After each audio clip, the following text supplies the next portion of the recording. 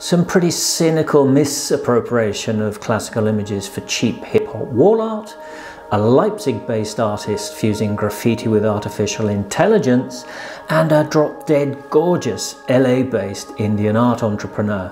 All this and more to kick off our 2022 exploration of Retmo themes and theories.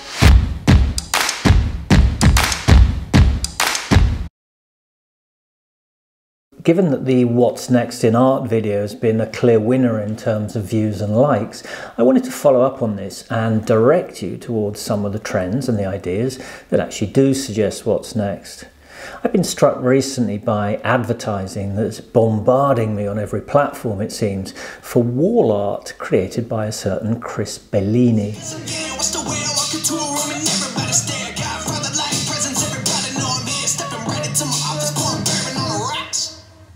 Bellini sets himself up as an anonymous artist. I think we've seen that somewhere before. He's also locked himself very firmly into the hip-hop youth-orientated market. His work sells in limited editions of 250 pieces. It's low-priced prints on paper or canvas, selling for upwards of €95.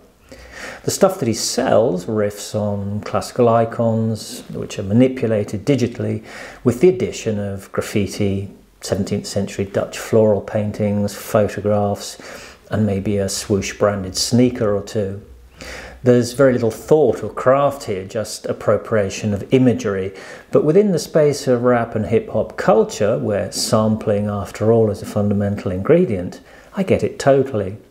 I've no doubt that there's a market for this type of work, and honestly, I have no problem with it either. Anyone who's looking for original art rather than a print from IKEA to hang on their wall is a collector of sorts. And hey, we all have to start somewhere. As a retromodernist, I personally look for work where there is a connection with history and a timeline that links styles and human experiences, but each to his or her own. Digging a little deeper, I also saw that Chris Bellini had been mentioned in a Forbes magazine article, but actually he just gets a nod in a piece which is about a real superstar of what I think is the new generation of art consultants and entrepreneurs, and that is one Miss Arushi Kapoor. 25-year-old Arushi considers herself as an entrepreneur first, an art consultant and gallery owner next. Now, I did say drop dead gorgeous, and that probably helps in her mission, but I promise you it's not a sexist comment. If she was a he, I'd have said it all the same. Arushi has a seriously beautiful mind and what she describes as a hustler attitude. Everybody needs art, she says, and we're with you there, Arushi. After publishing a book at only 16 years of age and then attending USC Marshall School of Business, Arushi set up Arts Op, a consultancy, cultural centre and art warehouse based in Echo Park, Los Angeles, also with offices in London and New Delhi. She specialises in working with local female artists and has a broad and eclectic range of work available, both in her galleries and online.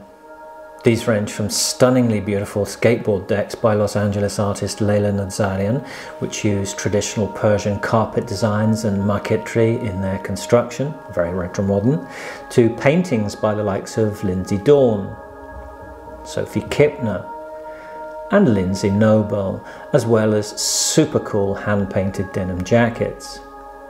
Arushi is also active in the NFT market with non-fungibles based on the work of Lindsay Dawn. The Forbes article on Arushi, which also mentions Chris Bellini, is actually focused on the explosion of the AI art market, ever since Christie's in New York put the portrait of Edmond de Bellamy, an algorithm-generated print piece, up for auction, with a pre-auction estimated value of $7,000 to $10,000 in 2018. When it smashed those expectations and sold for $432,000, it sparked off a gold rush. The portrait was created by a Paris-based group called Obvious, using generative adversarial network software package, with quite a bit of help, as it transpired later, from their friends. The piece has been marked up as a part of a tradition dating back to Marcel Duchamp's 1913 bicycle wheel and Jean Tinguely's late 1950s metamatics, which call into question the role of the artist and the basis of the modern art market. Now, the portrait itself is a pretty fuzzy off-center effort for which the algorithm compiled fragments of 15,000 portraits found online in WikiArt and signed at the bottom with a part of the algorithm code that created it. Is it art or not? Well, the question's pretty redundant in all honesty, and the answers are dictated anyway by the art market. An art market which will happily sell you artist shit in a can, a banana taped to a wall, or perhaps the pick of the bunch, an invisible sculpture made quite literally of nothing. According to the Italian conceptualist Salvatore Garau, his work, called Il Sono, I Am, asks you to activate the power of the imagination. Bang on in the case of the buyer, who paid a cool €15,000 just to prove how fervent his imagination was in June 2021. Garau went on to explain that for him, painting is no longer sufficient by itself to describe what's happening all around us to our planet. He's right on that score, shades of Don't Look Up. So predicting what's next in art becomes even more difficult. We've done everything from birth, death, torture, blood and feces to empty spaces, art that can be only seen in your heart.